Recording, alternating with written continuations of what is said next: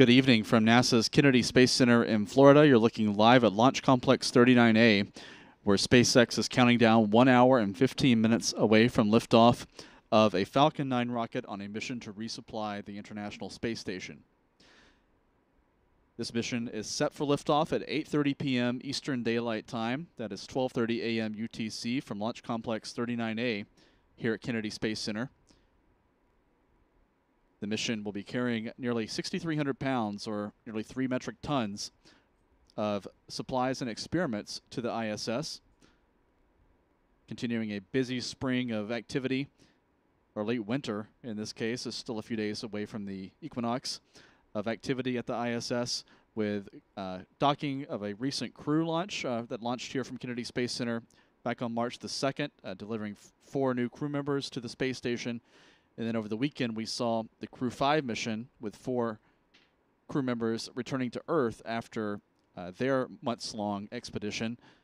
And now just a few days later, SpaceX again is in action tonight with the scheduled launch of the CRS-27 resupply mission to the ISS.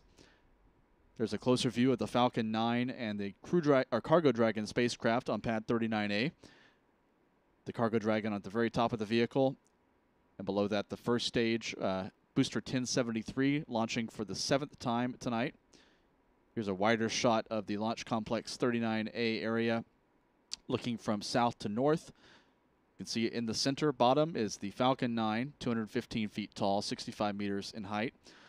Off to the left, just to the left of the vehicle, is the fixed service structure and the crew access arm.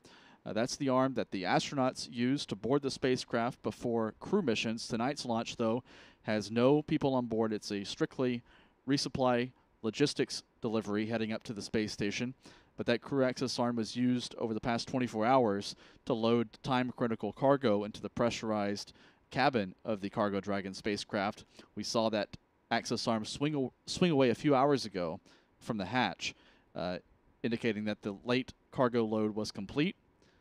And then the countdown right now is 1 hour and 12 minutes and 44 seconds until liftoff tonight. Liftoff occurring about an hour after sunset if it goes on time. To the right of the Falcon 9 rocket is the water tower for the sound suppression water system at pad 39A that will dump water onto the launch pad deck in the final seconds before launch. And then off to the far right is the Starship launch pad tower under construction at pad 39A for future launches of SpaceX's Super Heavy booster and Starship rocket. We saw that tower, which stands about 475 feet tall, structurally completed last fall. However, outfitting of various components continues in that Starship launch complex area before testing can get underway here.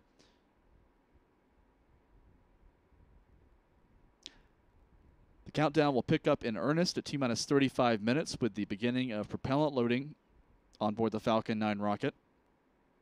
Weather conditions this evening are favorable for launch.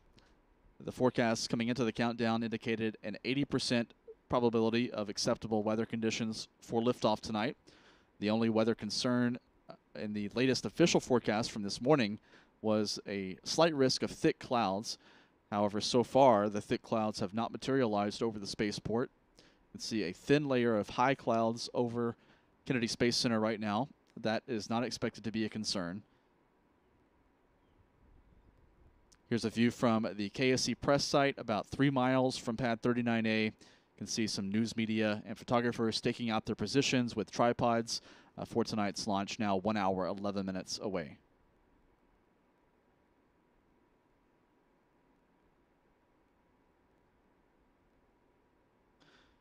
If you haven't done so yet, please hit the thumbs up or the like button here on our YouTube stream. That helps us attract a larger audience as we ramp up our coverage for tonight's 8:30 p.m. Eastern Time or 12:30 a.m. UTC liftoff.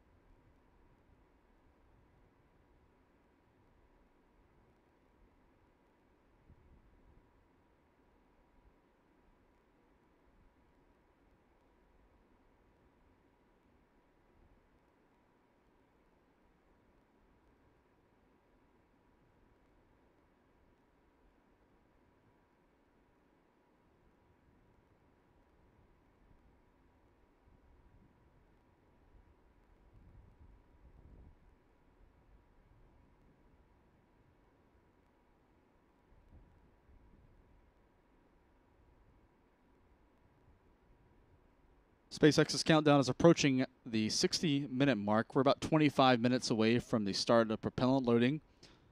Coming up on the time of sunset here at Kennedy Space Center. Launch is scheduled for precisely 8:30 and 42 seconds Eastern Daylight Time. That's 12:30 and 42 seconds a.m. UTC. The launch is timed precisely to expedite the rendezvous of the Cargo Dragon spacecraft with the International Space Station. The time is set for roughly the moment that Earth's rotation brings the launch pad underneath the orbital plane of the space station. The Falcon 9 will be heading off to the northeast to line up with that orbital path, setting the stage for docking at the space station, the Harmony module, at 7:52 a.m. Eastern Time on Thursday. It's 11:52 UTC, so it's about a 36-hour rendezvous from liftoff until docking. Great shot here of the sunset here at Kennedy Space Center, looking off to the west with those wispy high clouds reflecting some of the last orange rays of sun this evening. Great shot here also of the Starship launch tower off to the right with the chopstick arms there mounted at the bottom of that tower. Those are the arms that will run up and down the tower on rails during Starship operations when those days come.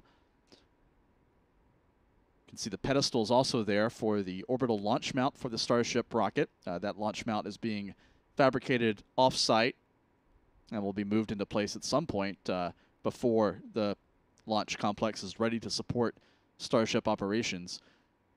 Now, less than 59 minutes from liftoff, we'll see some of the lights there at the pad that will be lighting up the Falcon 9 rocket during the final countdown as it gets darker here on the Space Coast of Florida.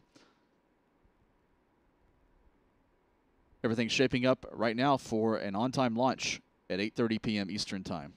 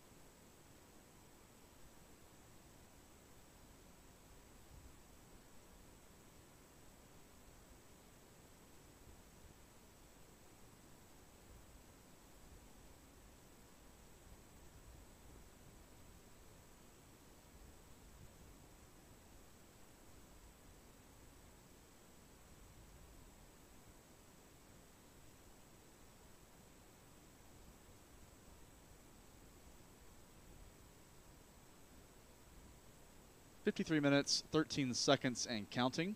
Let's take a look at the various parts of the Falcon 9 rocket on pad 39A, beginning with the first stage, which is about 15 stories tall.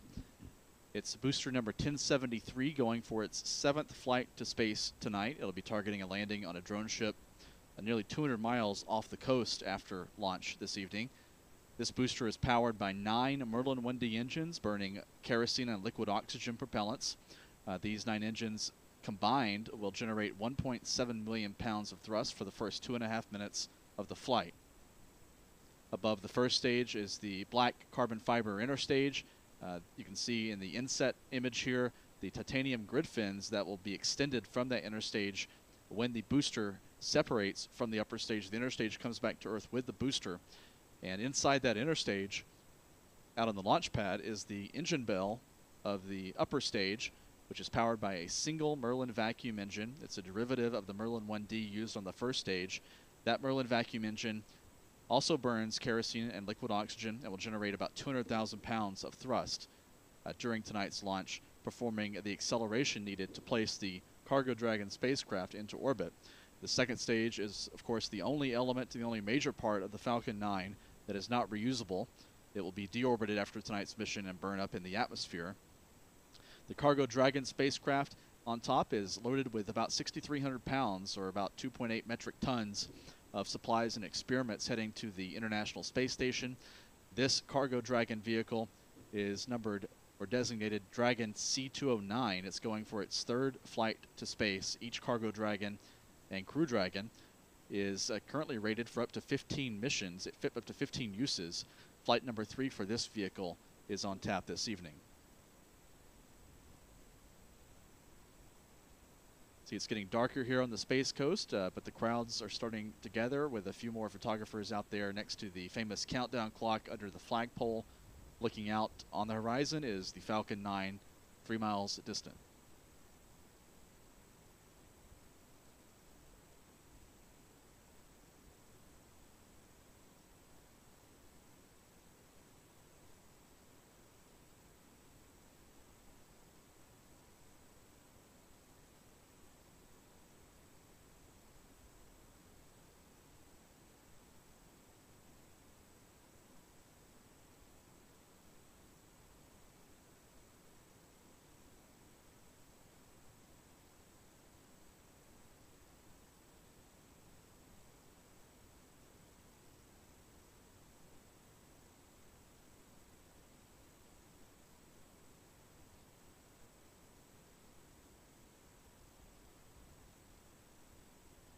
Coming up on 50 minutes until launch.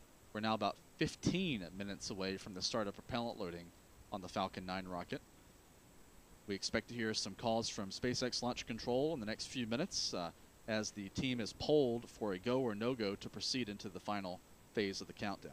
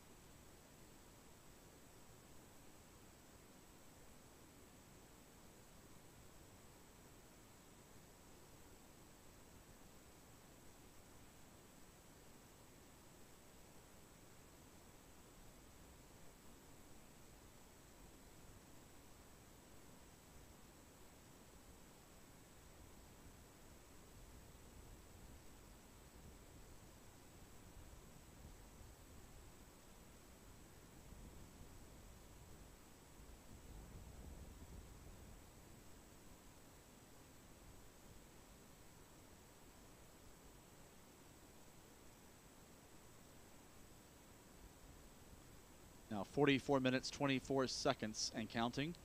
Less than 10 minutes away from the start of propellant loading. The SpaceX Launch Control Team is working out of Firing Room 4 at the Launch Control Center tonight. The Launch Control Center is located here at Kennedy, just in the shadow of the Vehicle Assembly Building, about 3 miles away from Pad 39A. That's where SpaceX managers and engineers are gathered to oversee the countdown. They'll be monitoring systems on board the Falcon 9 rocket and ground systems as well, and the Cargo Dragon spacecraft on top of the Falcon 9 to make sure all those elements are ready for liftoff. Here's a live shot of the Vehicle Assembly Building. Off to the lower right, you can see some of the traffic going into the parking lot of the Launch Control Center, where the SpaceX firing room is located, where they will be overseeing the launch operation tonight, 44 minutes or 43 and a half minutes away. This is located just across the street from our location at Kennedy Space Center's press site. Beautiful evening shaping up here in Florida for launch.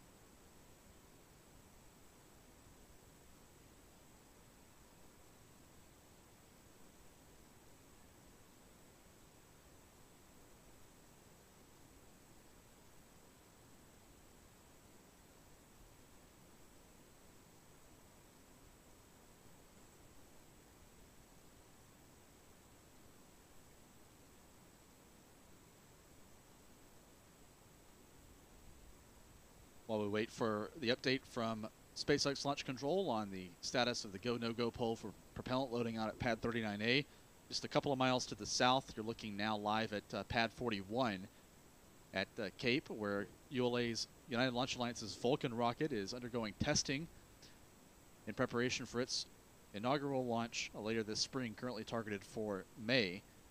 The Vulcan Centaur rocket is currently at the pad. It was actually rolled out last week for a tanking test of the Vulcan first stage booster. It was loaded with methane and liquid oxygen last Friday. ULA ground teams rolled the Vulcan rocket back over to its hangar over the weekend to take shelter from some bad weather on Monday. It returned to the pad today, and we expect in the coming days to see the next phase of ground testing for the Vulcan, which will involve loading liquid hydrogen and liquid oxygen into the Centaur upper stage as a tanking test for that unit, that part of the rocket. And then the plan is to follow that with a full up tanking test, a WDR, a wet dress rehearsal of the entire vehicle, the Vulcan first stage and the Centaur upper stage together. And then another test will follow that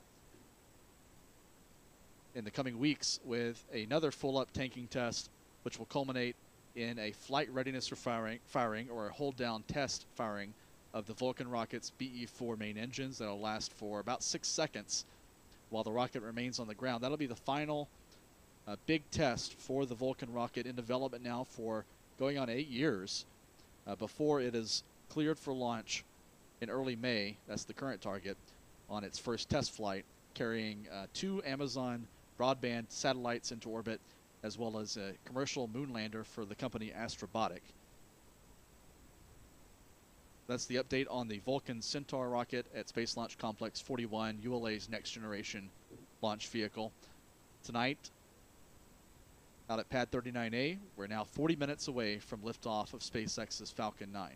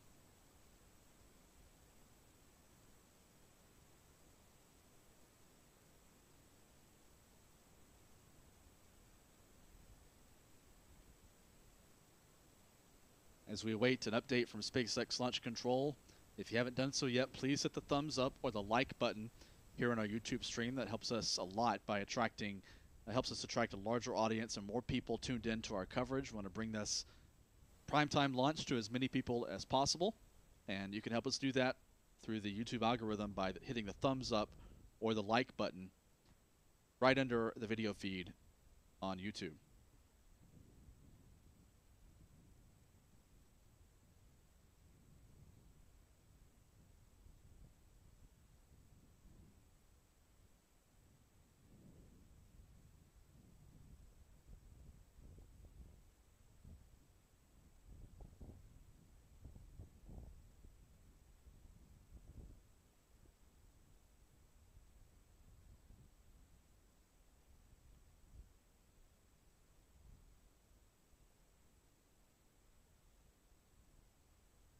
We're now getting a few closer camera views from... Launch director and countdown at pulling is complete, and we are go for propellant load and launch.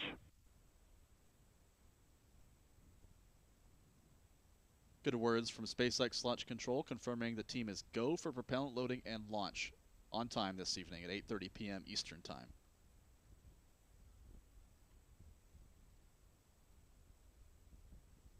These close-up views now coming to us thanks to SpaceX and NASA. These cameras located inside the perimeter to pad 39A.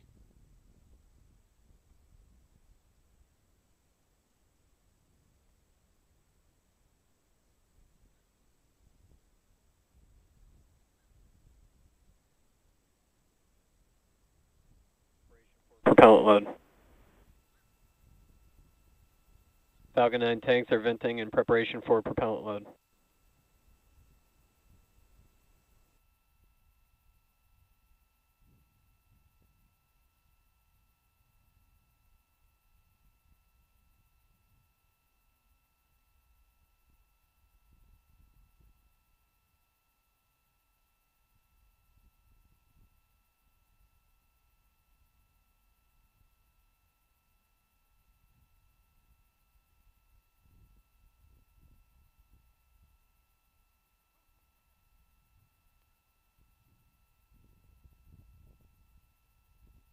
And on countdown, a reminder on abort instructions. For non-urgent no-go conditions, brief CE or LD and they will approve aborting the countdown.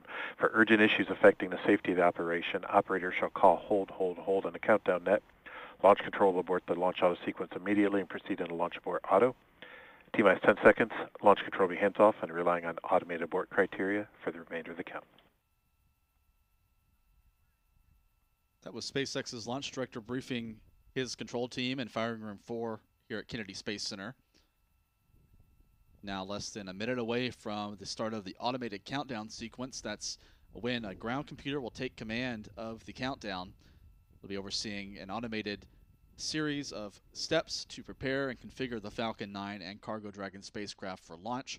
At the same time that sequencer takes over the countdown, propellants will begin flowing into the Falcon 9 as well.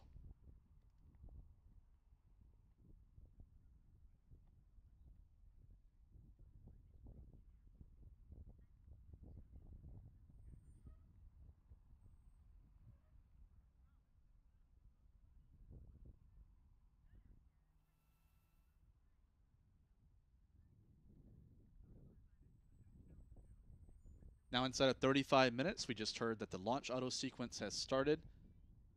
So propellant loading is now underway out at pad 39A, and the countdown is in its automated sequencer. Propellant loading begins by loading 3 of the 4 propellant tanks on the Falcon 9. So right now, the first stage is getting its supply of highly refined kerosene, or rocket propellant 1, or RP1 as it's known, as well as liquid oxygen, the cryogenic oxidizer that's mixed with the fuel to power the 9 first stage engines. Up above on the second stage of the Falcon 9 RP1 fuel, the kerosene is being loaded into the second stage. Oxidizer loading on stage 2 won't begin until about T-minus 16 minutes. It's a wonderful shot here of pad 39A from a camera on the northeast quadrant of the pad, looking up at the Falcon 9.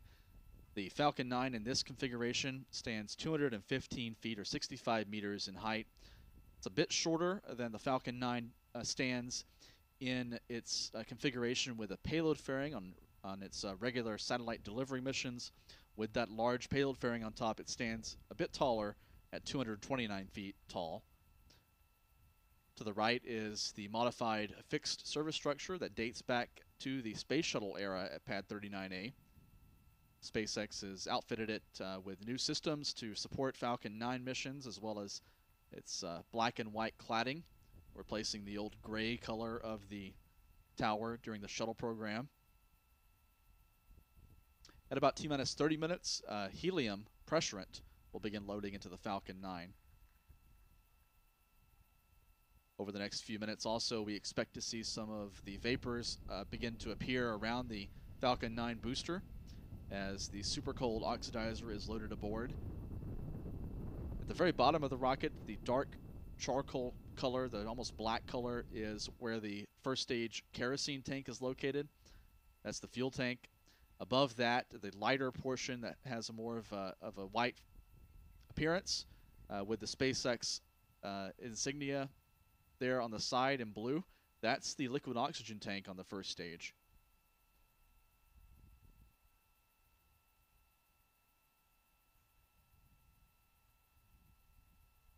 And now we're beginning to see some of the vapors appear at the very bottom of the liquid oxygen tank, just below the SpaceX, the X in SpaceX that's painted on the side of the vehicle. Over the next 20 minutes, as liquid oxygen loading continues, we will see that frost level, that ice level on the liquid oxygen tank rise up the length of that entire liquid oxygen tank as it's filled up for flight tonight.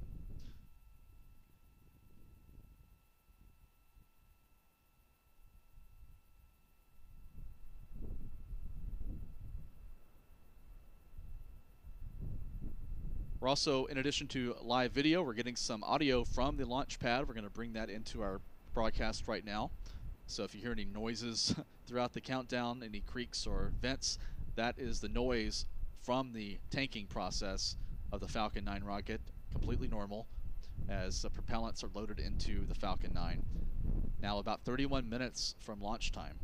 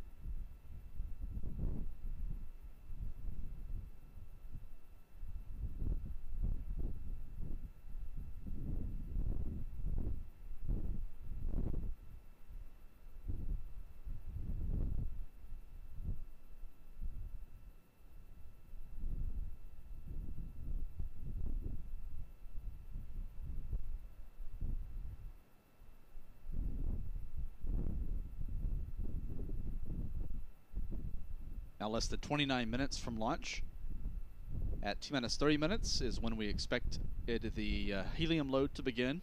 We don't necessarily hear that on the countdown loop, but we can assume that began at 30 minutes prior to launch. Helium is the cryogenic fluid used to maintain pressure inside the propellant tanks on the Falcon 9 rocket. The helium is stored in high-pressure composite overwrapped vessels or tanks located in each of the propellant tanks on the Falcon 9 rocket.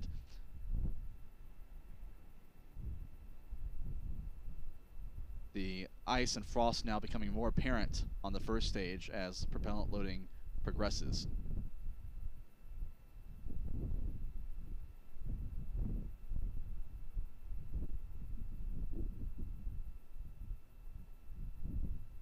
If you enjoy our coverage, we invite you to please support it by contributing or donating in the Super Chat. We appreciate all of our loyal supporters, and to help us bring you live coverage like tonight and other launches on Florida Space Coast, as well as help us maintain our ongoing coverage of the wider space industry at www.spaceflightnow.com. Your contributions help us do that, and one way you can contribute is here in the Super Chat on the YouTube stream. So we appreciate those of you who have done so already, and we invite those who haven't, if you can afford it, if you would like our coverage, please consider doing so. You can also support our coverage by joining our YouTube channel. We have different membership levels available for you to select from, and depending on which level you choose, you can gain access to exclusive members-only video features that we have produced just for our loyal supporters. 27 minutes now until launch of the CRS-27 resupply mission to the International Space Station.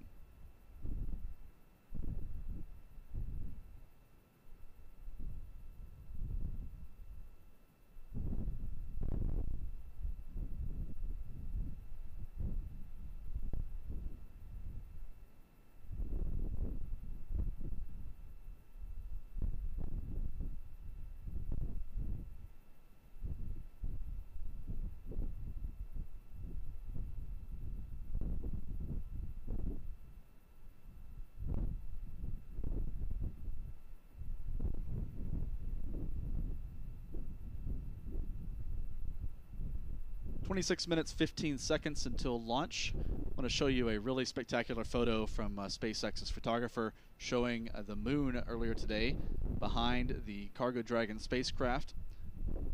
This was taken during final preparations for tonight's countdown. A beautiful shot of the moon, Cargo Dragon with the crew access arm extended around the hatch during the late loading of cargo on board the spacecraft. That access arm retracted earlier this afternoon to prepare for tonight's countdown. Looking at the countdown timeline tonight, we've already passed the first few milestones on this countdown, including the start of propellant loading at T-minus 35 minutes. Looking ahead at 20 minutes and 30 seconds, that's when the second stage should be fully loaded with its kerosene fuel. A few minutes later, at T-minus 16 minutes, liquid oxygen will begin flowing into the second stage. And then in the final 10 minutes, the countdown activities really pick up. At T-minus 7 minutes, the engine chill down will begin. That's when the thermal conditioning of the 9 Merlin Windy engines at the bottom of the Falcon 9 rocket will get underway. That involves flowing a small amount of super cold liquid oxygen through the engines to condition those hardware elements against the risk of damage from thermal shock. At T-minus 5.5 minutes, the first stage kerosene tank should be full. About a minute later, at 4 minutes 30 seconds, the strongback will begin retracting from the Falcon 9 rocket. It'll swing back just slightly, about 1.5 degrees from the vehicle for the final minutes of the countdown. Then it'll swing back in a more rapid motion at liftoff. At T-minus 2 minutes, the rocket will be fully loaded with propellant. That's when the liquid oxygen loading will be terminated on the Falcon 9.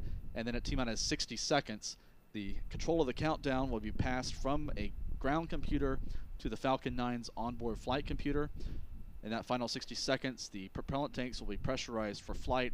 We'll hear a call from SpaceX's launch director that the team is go for launch, and then the engine ignition sequence will begin at T-minus 3 seconds using an ignition fluid known as TTAB. That's triethyl aluminum, triethyl borane. It's a fluid that is used to spark basically the 9 Merlin engines. We'll see a green flash from that propellant fluid or igniter fluid, and then the orange glow that's characteristic of the engines themselves as they fire up for launch. And then at T0, 4 hold-down clamps will release to allow the Falcon 9 to begin its climb into space on a resupply mission to the International Space Station. Here's a great shot here of the Cargo Dragon capsule at the very top of the Falcon 9 rocket. Again, this capsule is numbered capsule C209, going for its 3rd flight to space. It's been to the ISS twice already on previous resupply missions.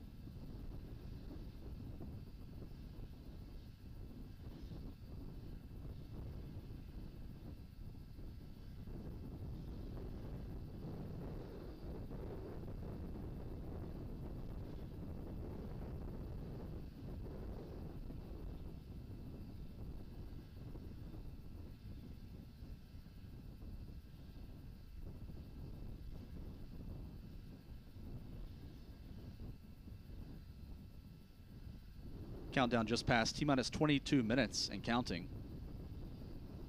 In the next minute and a half or so, the RP-1 tank on the 2nd stage, the fuel tank on stage 2, will be fully loaded.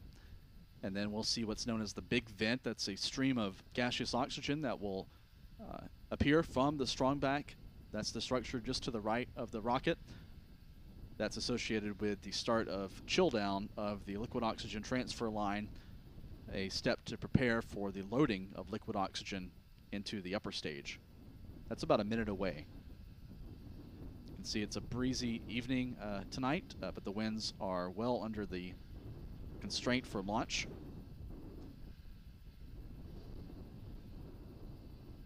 This will mark SpaceX's 17th flight of the year and the 4th so far this month. 21 minutes to launch.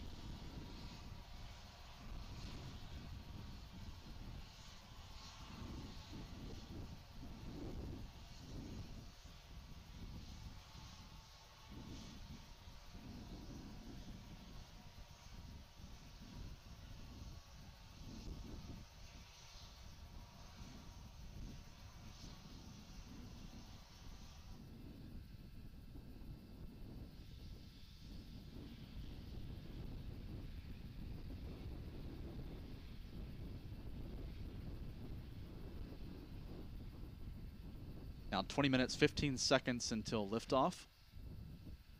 The big vent now appearing at pad 39A. This is part of the steps to prepare for liquid oxygen loading on the 2nd stage. Stage 2 RP-1 load is complete. And there's the call from Launch Control, stage 2 RP-1 load complete at 20 minutes until liftoff.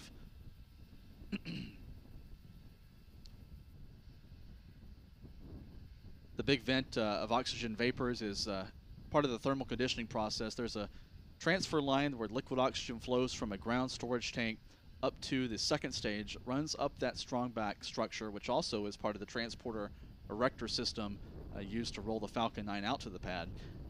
That line is thermally conditioned or chilled down for the flow of a super cold oxidizer, which is chilled down several hundred degrees below zero.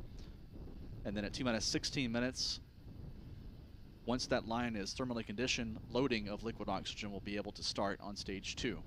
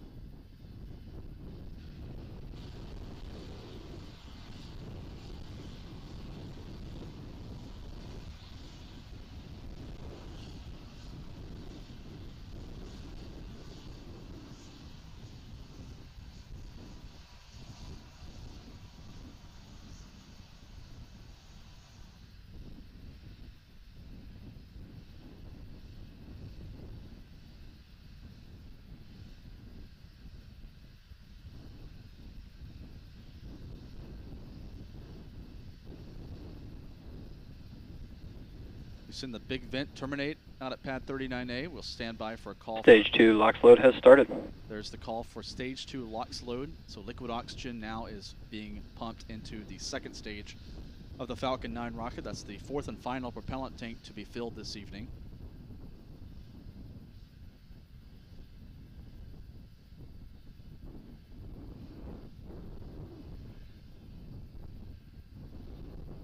Now 16 minutes until launch.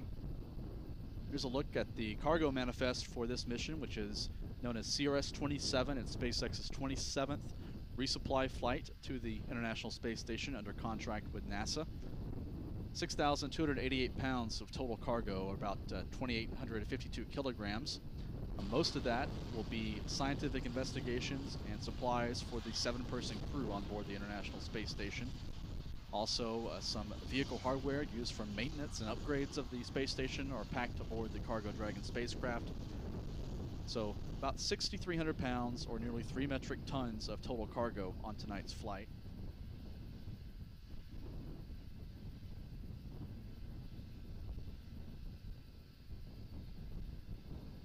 Here's a view of what the Cargo Dragon spacecraft looks like in space with its nose cone open. That nose cone will be opened about 12 minutes after launch, shortly after the deployment of the Cargo Dragon from the Falcon 9 rocket.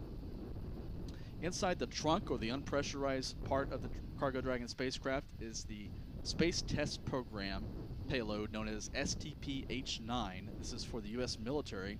It carries 8 individual technology demonstration and science experiments inside that package, which itself is about a half-ton in mass inside the trunk of the Cargo Dragon spacecraft. One of those experiments will be testing a laser power beaming in space for the first time. It'll be testing a small-scale power beaming experiment using lasers inside about a 1.7 meter long tube that's all contained inside that payload package. That STP-H9 payload for the U.S. military will be mounted on the outside of the space station with a robotic arm, and then connected to a power and data port outside the Japanese laboratory module for about a year of operations on the exterior of the ISS. On the right here is an artist concept of a laser power beaming from space down to Earth. This has potential applications in the future for space-based solar power, where power could be generated in space and then beamed down for use on the Earth, or for use on other planets like the Moon or Mars. Also, power beaming in space could be used in the distant future for propulsion to accelerate spacecraft into interstellar space. Also on this Cargo Dragon spacecraft are a number of CubeSats, including 3 sponsored by NASA and 4 sponsored by the Canadian Space Agency.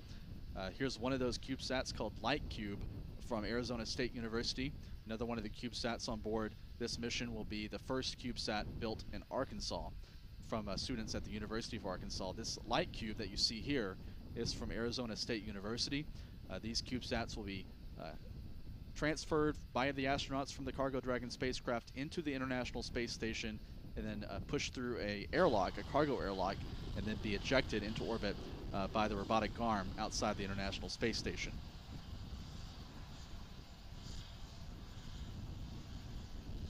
Back live full screen at pad 39A, now 12.5 minutes until liftoff. You can see the liquid oxygen line nearing the top of the first stage as propellant loading is now wrapping up.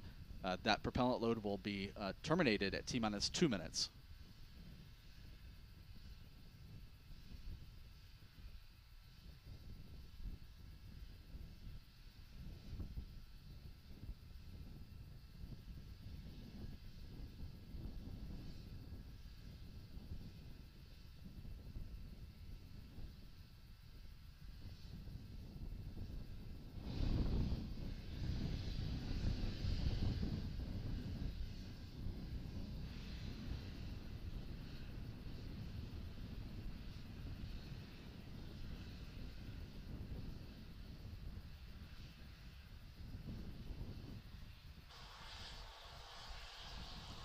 "11 minutes, 40 seconds until launch." Let's review the major elements of the Falcon 9 rocket and the Cargo Dragon spacecraft on pad 39A, beginning with the first stage, which you see at the bottom of the rocket that comprises about 2/3 of the total height of the vehicle, 15 stories tall itself.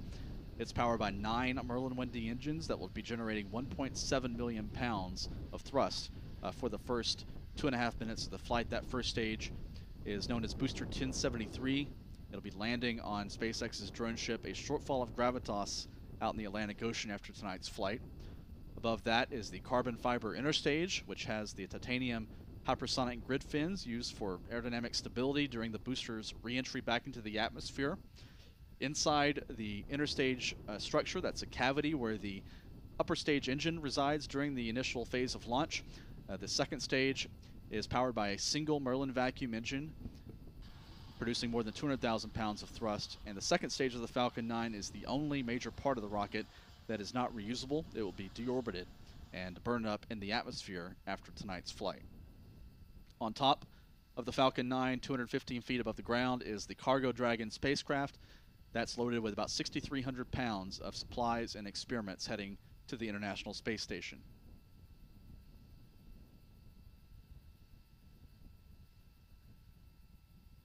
Now 10 minutes and 8 seconds until liftoff.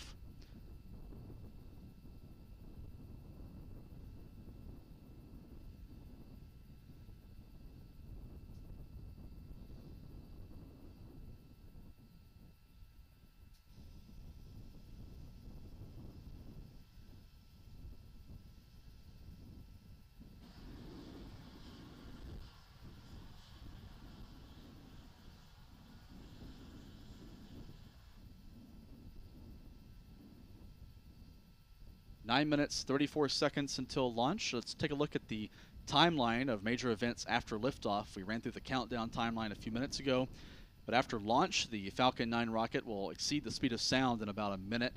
It'll pass the point of maximum aerodynamic pressure, also known as max Q, at 1 minute 12 seconds. And then at 2 minutes 24 seconds will be main engine cutoff. That's when the 9 Merlin engines on the first stage will shut off, followed a few seconds later by stage separation.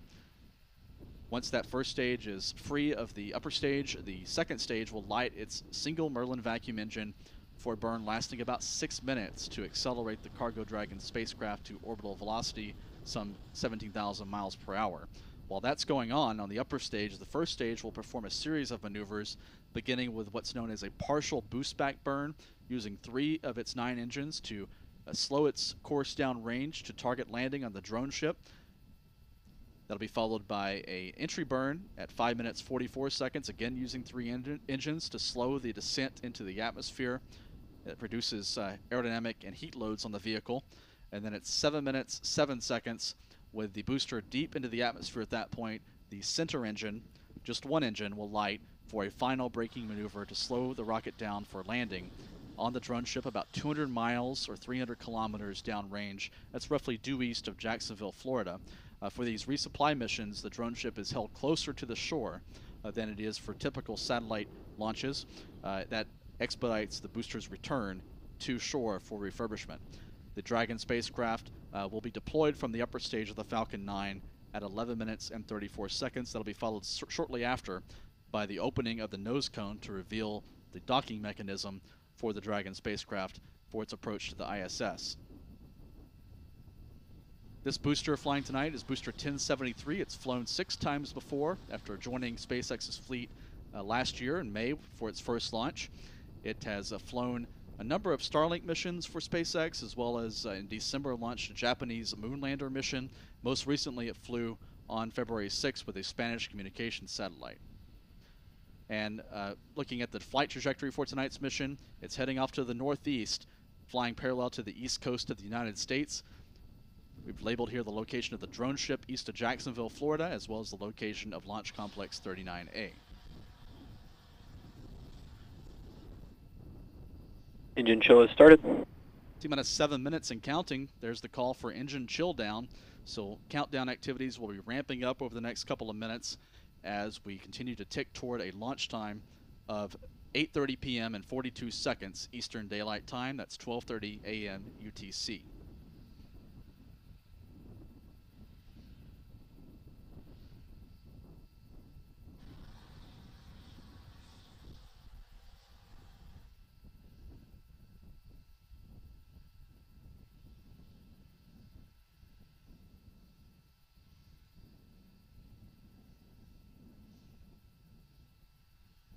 Stage 1 fuel load is complete.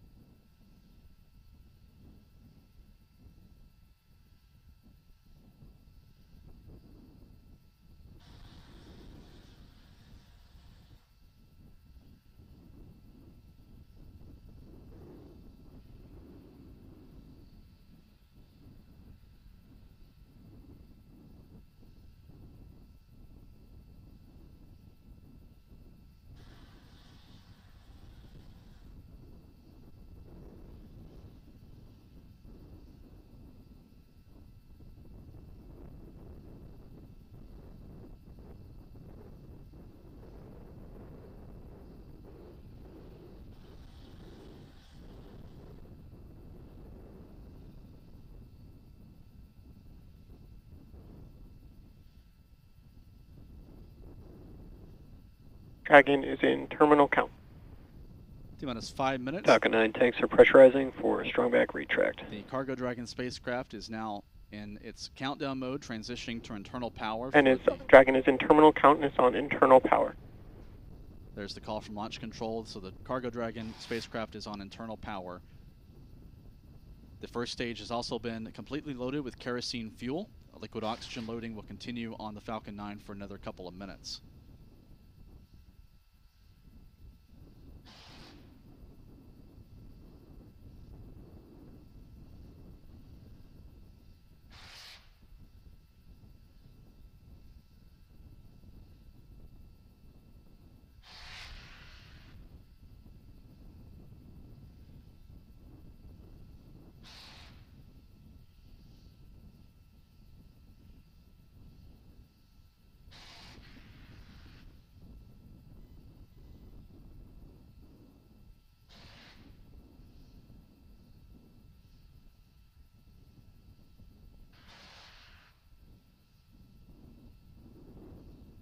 Should have a nice view here of the strong back retracting. Strong back retract.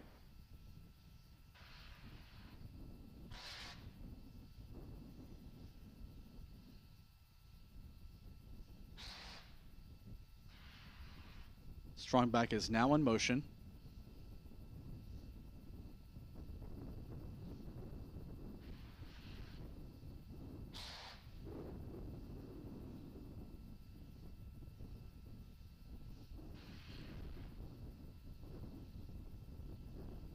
Stage 1 LOX load is complete. Coming up on T-minus 3 minutes and counting.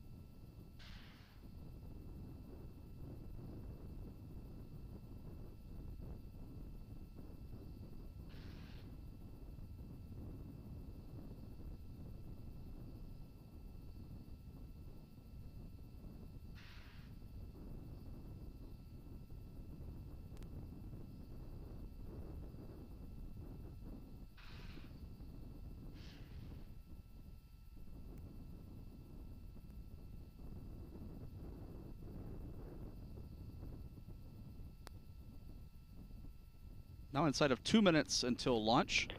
Stage 2 LOX load is complete. Is now terminating on the Falcon 9 rocket. Dragon is in auto idle.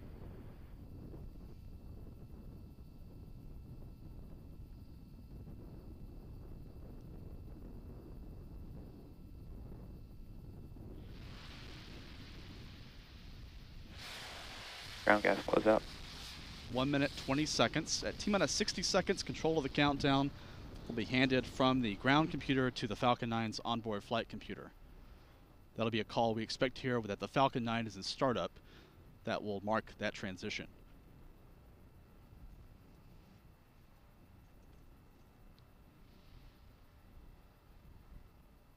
Falcon 9 is in startup. Dragon is in countdown. Falcon 9 is in startup mode. Onboard computer now in control of the countdown. Go for launch.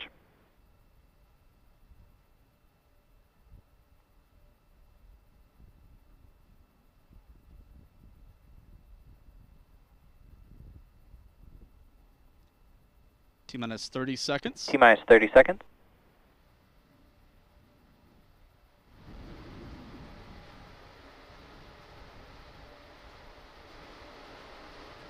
T-minus 20.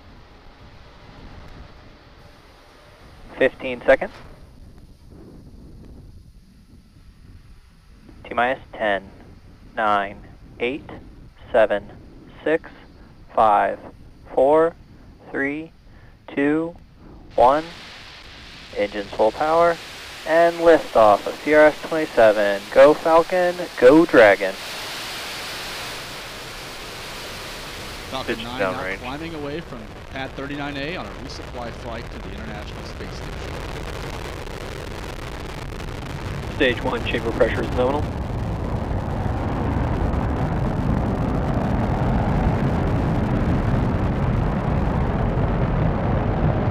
Big roar from the 9 Merlin 1D engines.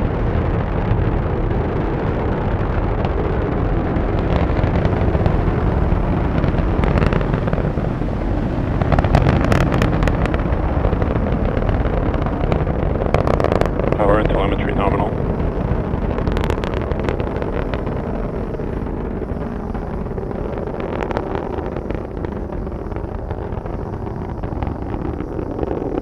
Supersonic.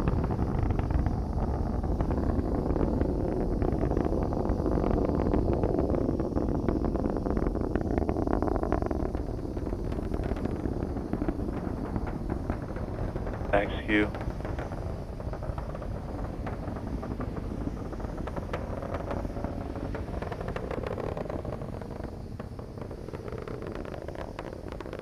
One minute, 25 seconds into the flight.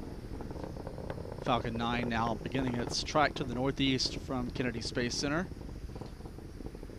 MVAC engine chill has begun. Engine chill down of the MVAC, or upper stage engine, is confirmed to be underway at this point.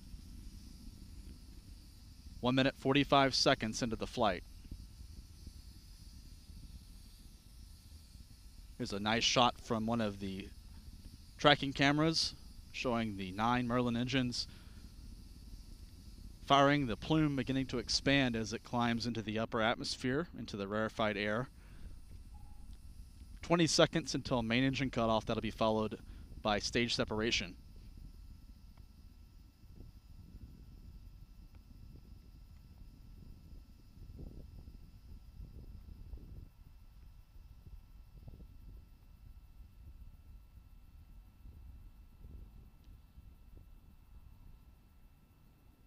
There's main engine cutoff. MECO. Stage separation confirmed. And there's stage separation. We're switching over to video feeds from SpaceX's onboard cameras, and we see now ignition MVAC ignition. of the second stage engine. Stage 1 boost back startup. And now the 3 of the 9 engines on the first stage are firing for a boost back burn that is canceling out some of the downrange velocity to target the drone ship holding position about 200 miles northeast of the Cape.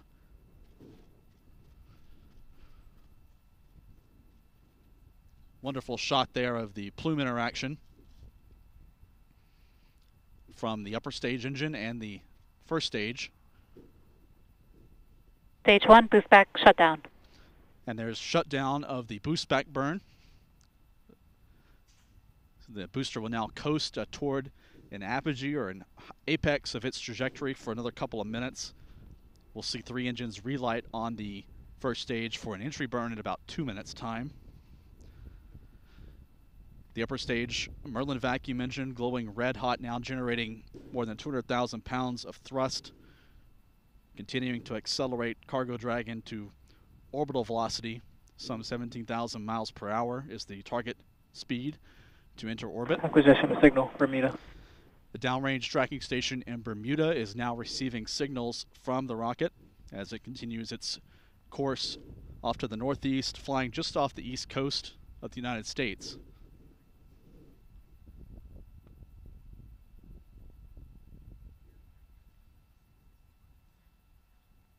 It's a really clear night here on Florida Space Coast. We're still seeing the glow of the Merlin vacuum engine from our camera here at Kennedy Space Center.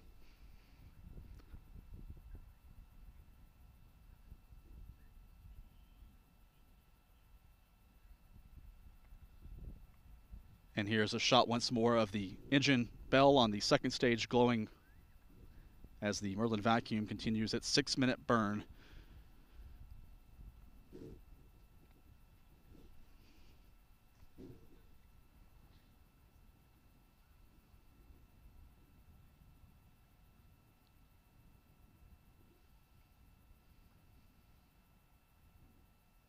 Five minutes into the flight, still seeing the upper stage engine as it heads off northeast from our position here at Kennedy Space Center. Now less than a minute away from the entry burn of the first stage. It is very clear here, so we're hoping to see the entry burn of the first stage as this makes its way back into the atmosphere. The drone ship is also closer to the Kennedy Space Center than it typically is for most landings. So we hope to get a really good view of that entry burn.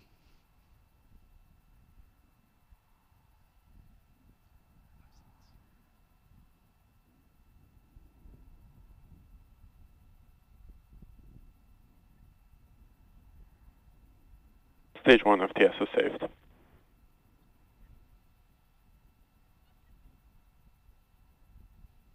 Stage 1, entry burn startup. Entry burn now underway on the first stage. We're seeing that on the horizon. And here's a shot of it from our camera here at Kennedy Space Center, dipping through some clouds, heading toward the drone ship 200 miles offshore. That first Stage 1, entry burn shutdown. appearing like a torch on the horizon, heading toward landing to complete its 7th flight to space.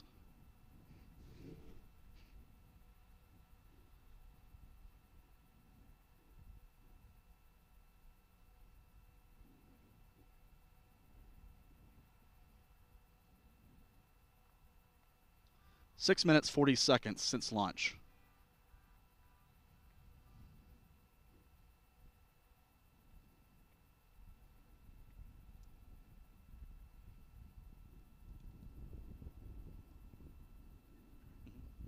Stage 1, transonic. The booster now decelerating below the speed of sound. Nominal trajectories. Nominal trajectories reported on both stages.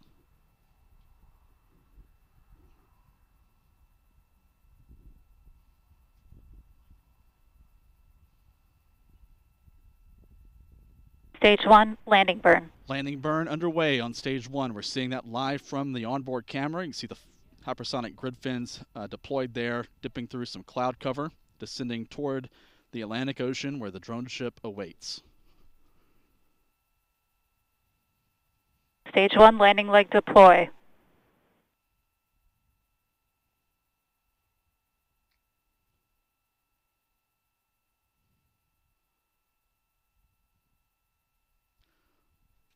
Landing confirmed. Stage 1, landing confirmed.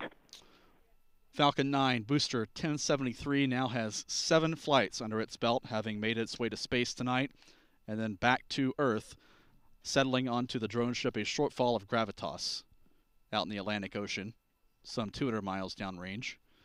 Next milestone we expect to hear will be the cutoff of the upper stage engine, coming up in about 20 to 25 seconds. Stage 2 FTS is saved.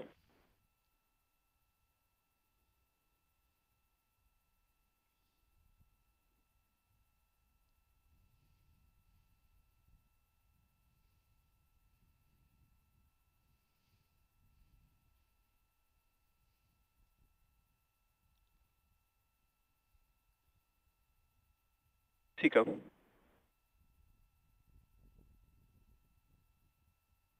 We've heard confirmation of SECO, that's second stage engine cutoff. Nominal orbit insertion. And nominal orbit insertion. That confirms that the Falcon 9 has done its job tonight, at least propulsively speaking, placing the Cargo Dragon spacecraft into the expected orbit.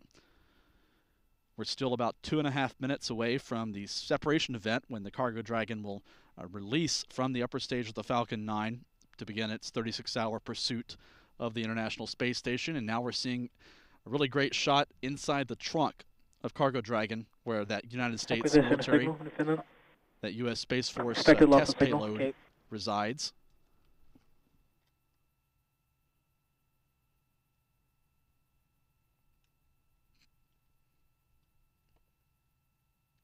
Less than 2 minutes now until payload separation.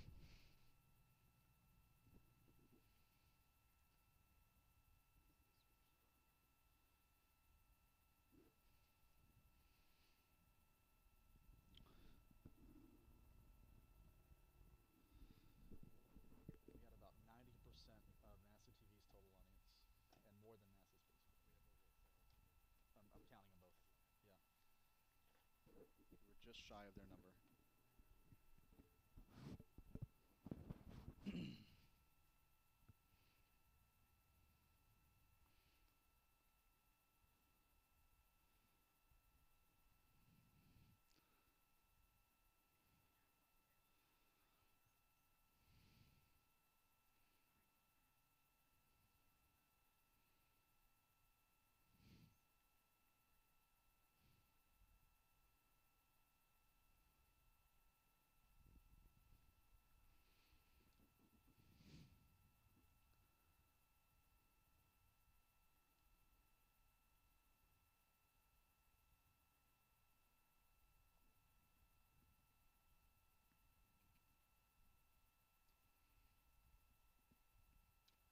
T plus 11 minutes, now 30 seconds away from Dragon separation.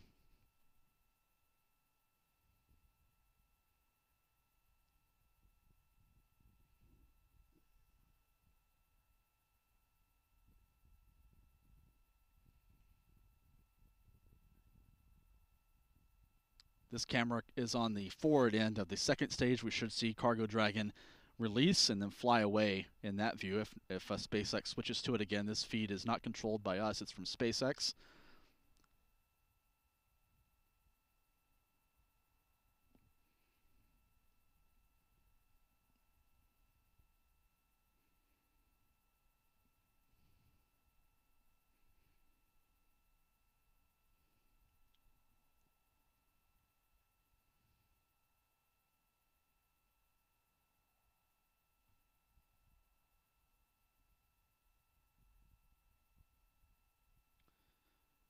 Dragon separation confirmed. There Dragon goes separation Cargo Dragon confirmed. on its way to the International Space Station, carrying around 6,300 pounds, or nearly 3 metric tons of supplies, experiments, fresh food, and other items to the 7-person crew on the International Space Station. The next milestone will be the opening of the Cargo Dragon spacecraft's nose cone in about a minute from now. That will reveal the docking mechanism on the Cargo Dragon spacecraft, as well as its forward bulkhead thrusters, as well as navigation sensors and cameras. Thrusters now appearing to fire on Cargo Dragon. This is part of the activation of the attitude control system, reaction control system thrusters using Draco engines. These are low thrust engines around the Cargo Dragon spacecraft to control its orientation in space, as well as adjust its orbit to match that of the space station over the next day and a half.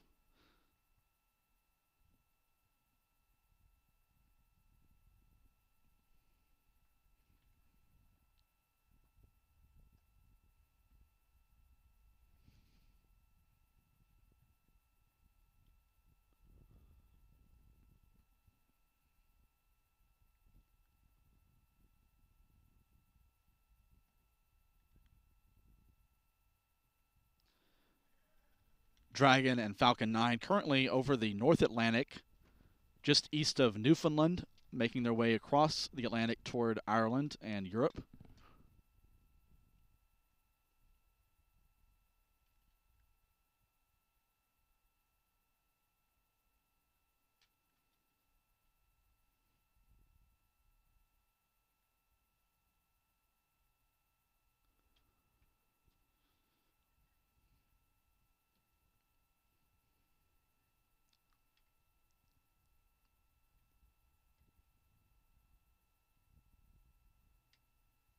We hope to hear the call for nose cone opening before we sign off tonight. That's the next major milestone in the mission. And then that will be followed by a series of burns using those Draco engines to raise the Dragon spacecraft's orbit,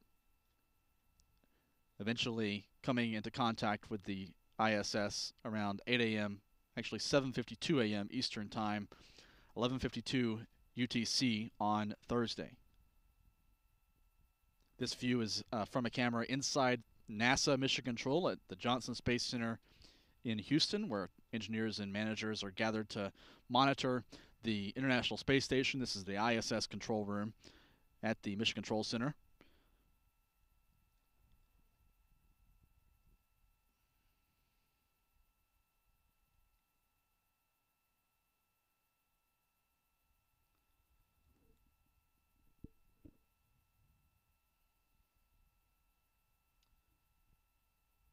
Any word on nose cone yet?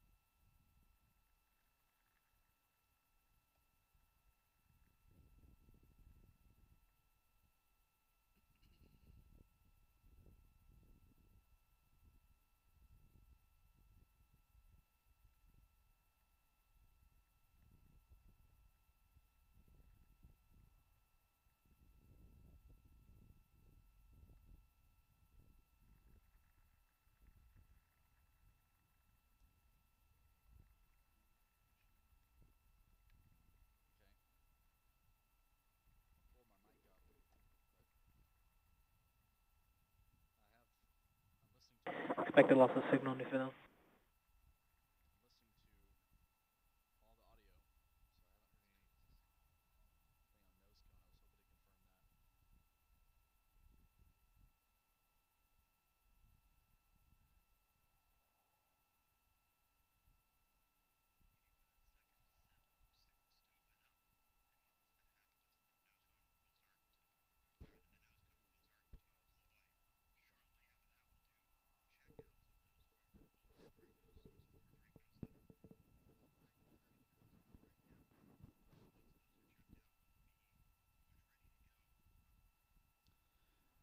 So the nose cone open process has begun with the opening of the Acquisition of first signal, Goon Hilly. gang of 6 hooks that hold that nose cone closed. The second group of 6 hooks now opening. That will allow the nose cone to swing open on the front end of the Dragon spacecraft.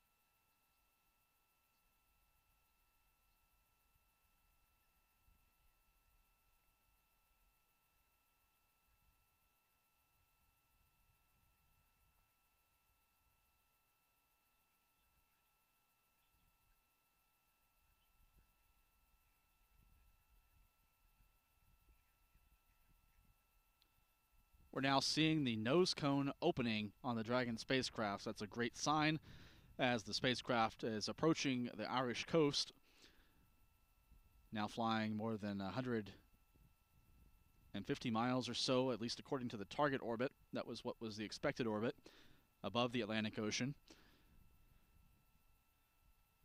This nose cone opening, once again, is a major step because it reveals the docking mechanism that will link up with the Harmony module on the International Space Station Thursday morning. Also reveals the forward bulkhead thrusters. There are 4 thrusters up front that will be used for the deorbit burn at the end of the mission. And the navigation sensors used to triangulate and approach the International Space Station are also under that nose cone during launch. That nose cone protects those parts during the ascent through the atmosphere. But in space, with no aerodynamic forces acting on the vehicle, there's no risk of damage once that nose cone is open to those sensitive components.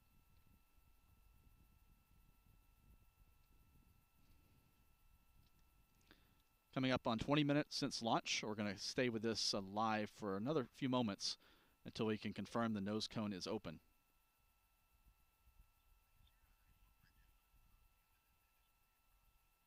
It's black. The nose cone went out of frame.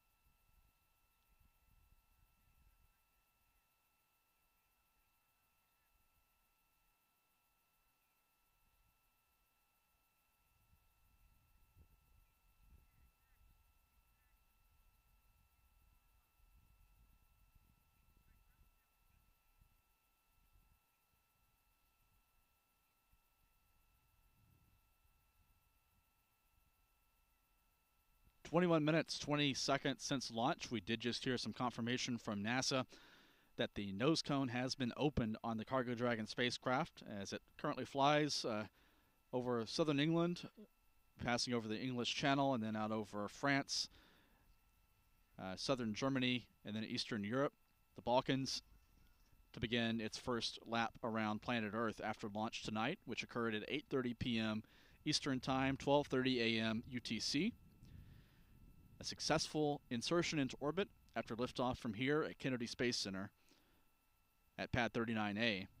We saw the Falcon 9 rocket arc off to the northeast. The booster did its job, firing for 2 minutes, 24 seconds, and then returning to Earth and landing on the drone ship east of Jacksonville, Florida, around 7.5 minutes after liftoff. This landing completed this particular booster's 7th flight. So this reusable booster now has 7 flights under its belt in about 10 months' time, 7 flights since its first flight 10 months ago. And then the upper stage burned its single engine for 6 minutes, accelerating the Dragon spacecraft to orbital velocity.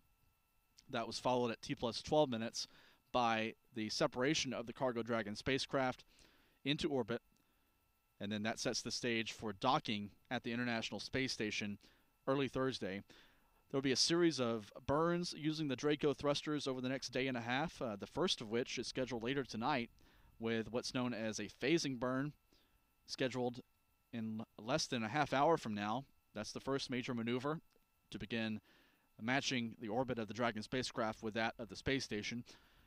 Tomorrow there will be more additional burns, and then the rendezvous will pick up in earnest early Thursday with an approach initiation burn, followed by a fly-around or a partial fly-around of the space station to line up with the forward port of the Harmony module, and then it'll make its final automated approach to the space station, culminating in docking, set for 7:52 a.m. Eastern Daylight Time, 11:52 UTC, Thursday. After that, the astronauts on board the station will open hatches leading to the Dragon spacecraft, begin unpacking the more than 5,000 pounds of cargo inside the pressurized compartment. The robotic arm outside the station will reach into the trunk, grapple that U.S. military space test program payload package that I talked about during our countdown coverage, and place it onto a mounting port, a power and data port outside the Kibo lab module of the International Space Station for about a year of operation. The Dragon spacecraft itself will remain docked at the station for about 1 month, culminating, ending the mission in mid-April with an undocking and a return to Earth and splashdown off the coast of Florida, returning to Earth with several tons of unnecessary hardware, components that need refurbishment, as well as numerous scientific research specimens heading back to labs on Earth from the ISS.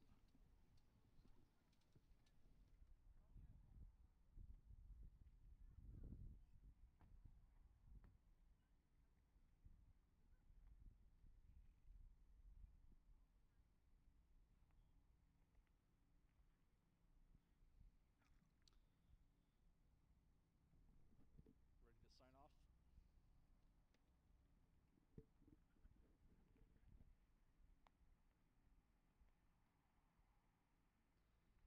"25 minutes since launch." Just to recap, the target orbit for tonight's launch was to place the Dragon spacecraft into a 118-mile by 130-mile high orbit. And according to SpaceX, the orbit insertion was nominal, so the Falcon 9 rocket did reach an orbit very close to those predicted numbers at an inclination of 51.6 degrees to the equator. And here on the screen here, just to confirm, once more, docking at the space station is scheduled for 7:52 a.m. Eastern Time on Thursday. Before we sign off, we want to look ahead, as we always do, to upcoming launches we'll be covering. Tomorrow evening at 6 p.m. Eastern Time is the scheduled launch of Rocket Lab's Electron launch vehicle from up at Wallops Island, Virginia, from NASA's Wallops Flight Facility in the Mid-Atlantic Regional Spaceport. This will be Rocket Lab's second mission from this new Wallops Island launch site in Virginia on the eastern shore. This rocket will be carrying 2 microsatellites into orbit for the company Capella Space. These are radar remote sensing satellites commercially built and operated, Capella 9 and Capella 10, on board the Electron rocket set for liftoff tomorrow during a window 6 to 8 p.m. Eastern Time. We'll be covering that live on our website at spaceflightnow.com. On Friday, SpaceX has a couple of launches scheduled, one from California, one from here in Florida. The first of those will be from California at Vandenberg Space Force Base, the Starlink 2-8 mission on board a Falcon 9 rocket. This is a mission that was delayed from earlier in the week. It was scheduled originally for tomorrow, then it was booked for Thursday. The latest update we've received indicates it's now scheduled for Friday late morning hours, around 11 a.m., around noon actually, Pacific time, around 3 p.m. Eastern Time, carrying a batch of Starlink internet satellites into orbit. And then later Friday evening, right around sunset, around 7:30 p.m. Eastern Time, 23:30 UTC, we'll have our next live stream from here at Cape Canaveral for a Falcon 9 launch from Pad 40 at the Space Force Station, carrying 2 television broadcasting satellites for the International Telecom Satellite Operator, SES. These 2 satellites will be providing C-band television broadcast coverage over North America. For those of you who have been watching our coverage in recent days, a big focus of that has been our coverage and streaming of Relativity Space's first ever launch attempt from Cape Canaveral with their Terran 1 rocket. That mission has been scrubbed twice now. The latest indication from Notice to Air Missions, or NOTAMs, from the Federal Aviation Administration indicate that launch is currently targeted for no earlier than Monday, March the 20th, on a test flight, attempting to reach orbit for the first time with a 3D printed rocket. That launch schedule has not been confirmed, I should say, from Relativity Space yet. So we have a question mark there. That's currently the target, perhaps the no earlier than date for the next launch attempt for Relativity's Terran 1, according to the FAA.